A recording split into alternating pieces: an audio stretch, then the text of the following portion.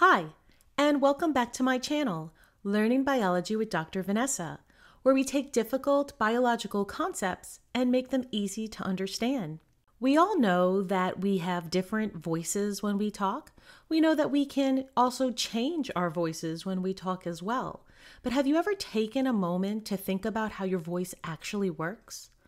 Whether you're singing, speaking, or even whispering, your voice is an intricate system that combines biology, physics, and personal expression.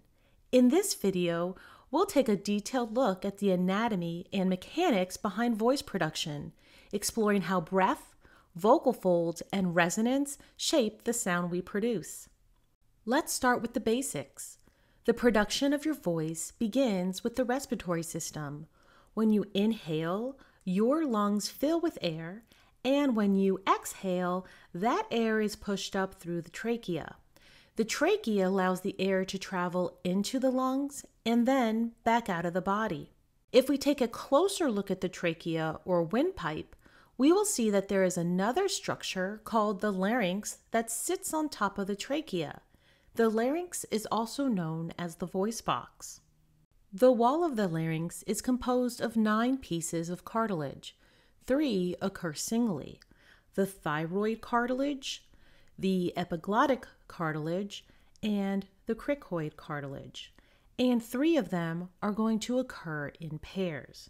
The 3 cartilages that occur in pairs are the arytenoid cartilages, the corniculate cartilage, and the cuneiform cartilage. This means that there is 1 pair on each side of the larynx. The arytenoid cartilages are the most important as they are responsible for influencing the changes in position and tension of the vocal cords. If we were to look down inside the larynx using a camera called a laryngoscope, we would see that the mucous membranes of the larynx form 2 pairs of folds: the vestibular folds, which are the false vocal cords, and the vocal folds, which are the true vocal cords. Now, the true vocal cords are going to be in the area where air is going to pass through them. Now, though the vestibular folds do not play a direct role in voice production, they do help protect the vocal folds and keep the larynx hydrated. They also assist in closure. Here would be open. Here would be the closure. They also assist in closure by compressing together during activities like swallowing, coughing, and heavy lifting, helping to protect the airway and support the increased pressure in the thorax. The vocal folds are the main structure of voice production. These vocal folds vibrate as air passes through them, creating sound waves. Their movement is controlled by small intrinsic muscles of the larynx, which adjust their tension by acting on the surrounding cartilages, specifically those arytenoid cartilages. When these muscles contract or relax, they change the length and stiffness of the vocal folds, influencing pitch and volume of your voice. As air is pushed through the larynx, the folds come together and vibrate, producing sound that is then shaped by the vocal tract into speech or song. The pitch of your voice depends on the tension and length of these folds.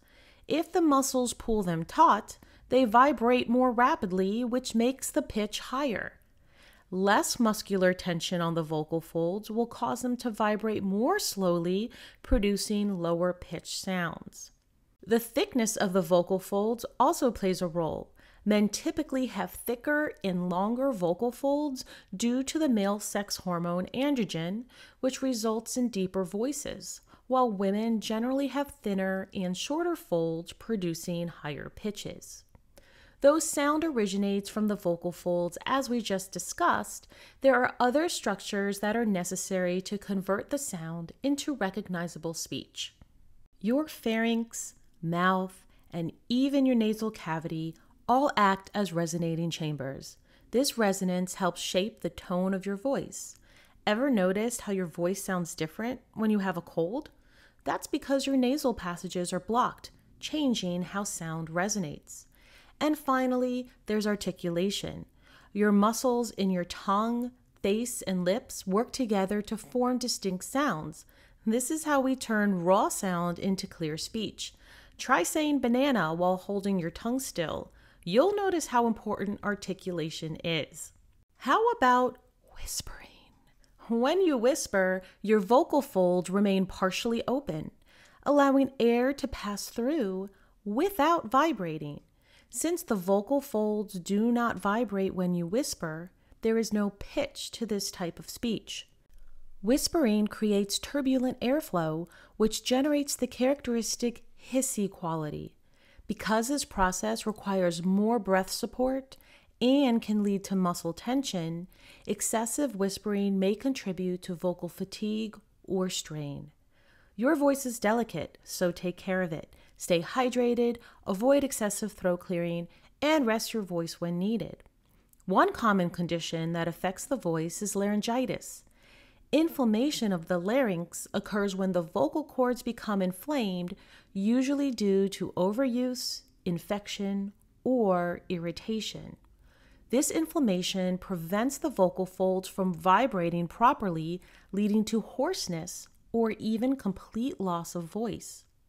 Acute laryngitis is often caused by viral infections, similar to those that cause the common cold, and goes away within a few days. However, chronic laryngitis can result from prolonged vocal strain, exposure to irritants like smoke, acid reflux, or chronic sinus infections, and this type of laryngitis can stay around a lot longer. If you experience laryngitis, the best thing you can do is rest your voice. Speak softly, but avoid whispering as it can strain your vocal cords even more. Stay hydrated, use a humidifier to keep your throat moist, and avoid irritants like caffeine and alcohol. Your voice is one of your most powerful tools. Whether you're a teacher, a singer, or just someone who loves to talk, understanding how your voice works can help you use it more effectively.